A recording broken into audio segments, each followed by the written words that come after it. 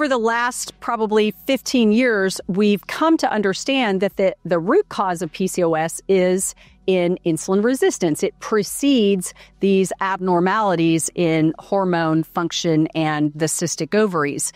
But what is really interesting about PCOS that we've learned even more recently over the past 4 to 5 years is before insulin resistance happens, it's happening in, you know what I'm going to say, the gut.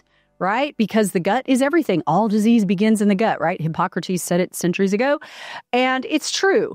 So now what we know is a gut dysbiosis or bad bacteria overgrowth in the gut leads to the release of lipopolysaccharides. And lipopolysaccharides are highly inflammatory. They cause a lot of problems in the brain and all over the body, in the heart, cardiovascular system, everywhere. But one of the ways it wreaks just so much havoc on us as a population is it increases the risk and actually is a root cause of insulin resistance, also known as type 2 diabetes.